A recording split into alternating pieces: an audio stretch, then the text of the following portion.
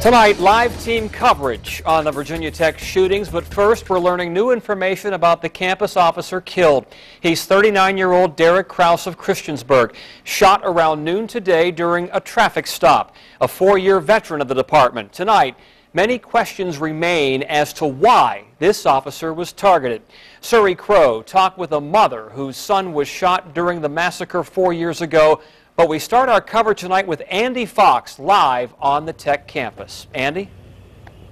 Tom, 10 on Your Side was involved in a teleconference tonight with Governor McDonnell and also with the state police. We asked the state police if there was anything more they could tell us about the suspect, and it appears as though the suspect appears on Officer Kraus's car camera. You can see the suspect on there, according to state police, and you can also see the weapon. Of course, later the suspect is found dead in a parking lot, but it's been another tough day here at Virginia Tech. There is light at this memorial, candles left to remember. Another sad day at Virginia Tech. The April 16th memorial, remembering the 32 innocent Virginia Tech Hokies gunned down April 16th, 2007. Sophomore Melanie Merrick from Chesapeake remembers Officer Derek Kraus, who often came to her dorm. He was killed today.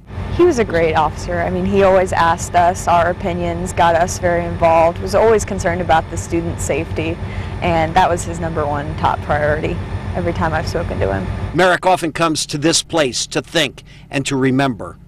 I believe it's of the realization that everyone's a Hokie, but there are those who endanger the Hokie community, but that we can still stick together and be Hokies through it all. Lisa Blackburn's daughter is a freshman here. She brought her son Carson here to be a family, to be together. I was really afraid that my sister might have been shot, and I was really sad that she might not be able to be with me anymore.